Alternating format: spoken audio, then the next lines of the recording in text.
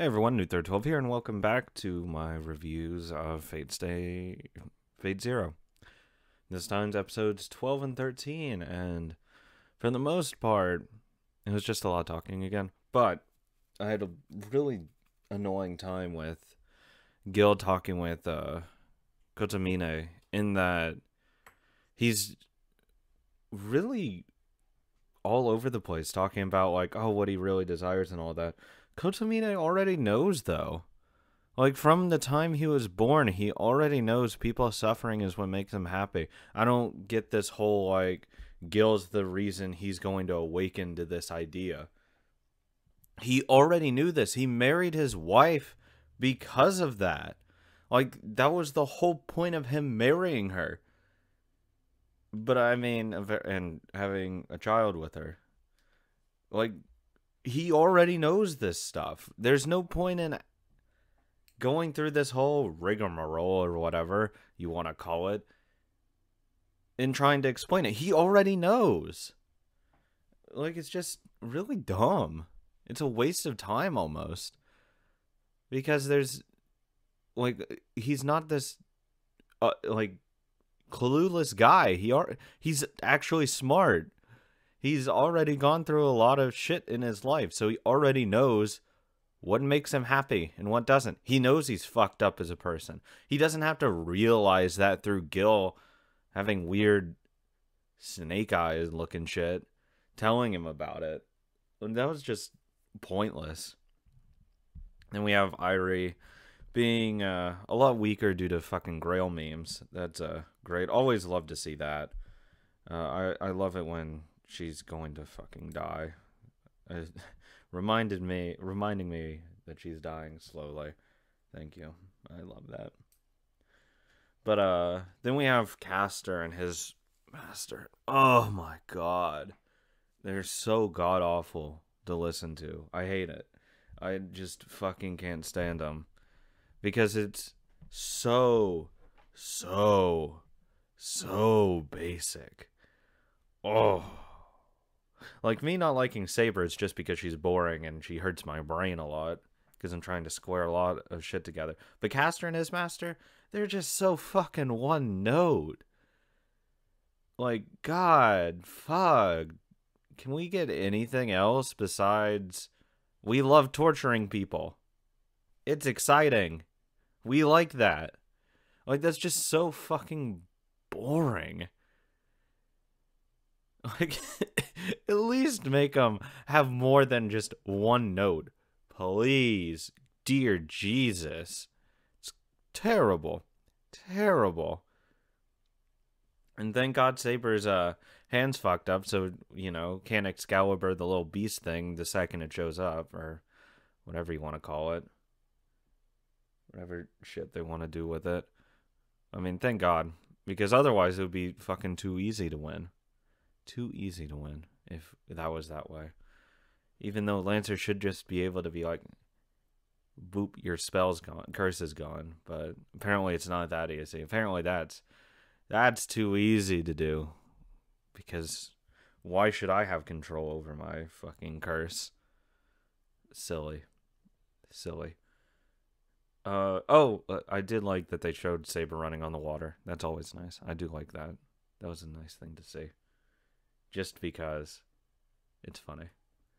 Then there's a lot of Ryder and Waver talking. Like, good lord, like 50% of the episode was just them talking and not really getting much done, honestly.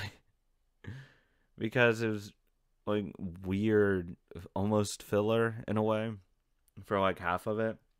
And then the latter half of it is just him saying how pathetic he is, Ryder agreeing. Now we're better. Now we're friends because we're both tiny compared to a world. Okay, sure. We'll go with that. And I don't know why you couldn't just fucking ask Ryder about it. It's really weird. Weird pride, I guess, of not wanting to talk to Ryder about it. Kind of silly, if you ask me. He should have just been like, hey, Ryder, how's it going?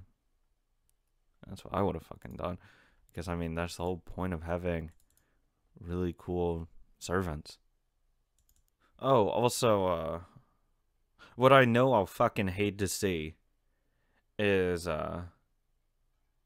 Saber being, like, unwilling or whatever to, like, get her shit back for some stupid fucking meme, probably. Like, that will fucking infuriate me. Because he can't go on and on and on and on and on about how terrible Castor is and then complain about something else. Like, we could have just solved this instantly.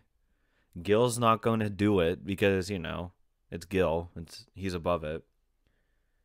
But, like, it's going to be so fucking infuriating to listen to. I'll be so angry.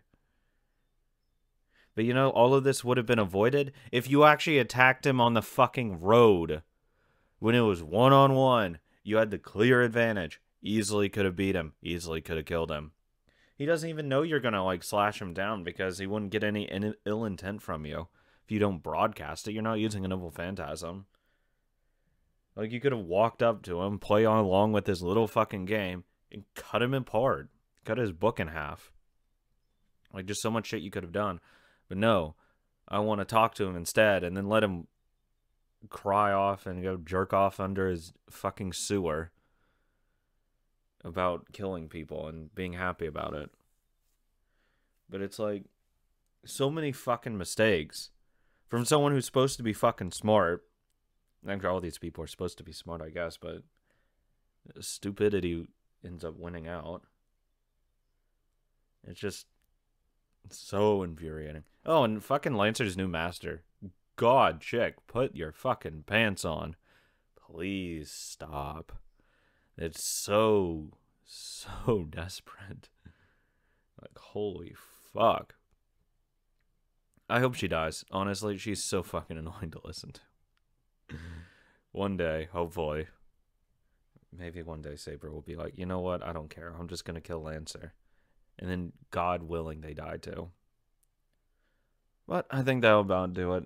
Nothing else really happened. A lot of exposition. A lot of Gil talking with Kotomine that I just was annoyed listening to. Oh, also cute. He tipped his own pawn over. Really, really basic symbolism showing he doesn't have a master. That at least he acknowledges as a master. That's about it though. Check out Patreon if you want to see the entire reactions down below. Discord if you want to talk on there. It's a lot of fun down there, kind of. And see you guys next week, where Castor will probably fucking die.